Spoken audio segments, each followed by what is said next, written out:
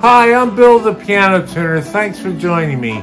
Today we're going to talk about piano building in the 1800s in America. In the 1800s, America was king in industry, including piano manufacturing. After John Bainbridge built the first piano in America, many companies followed suit. In 1800, John Isaac Hawkins built the first upright piano with a cast iron plate. Here are a few examples of major companies in America.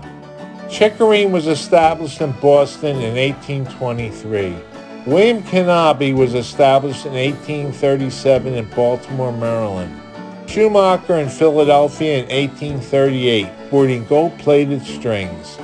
Mason and Hamlin was established in 1853 in Boston, and Steinway in New York the same year, dominating the industry. And until next time, I'm off to tune pianos, where I'll be perfecting each note one key at a time.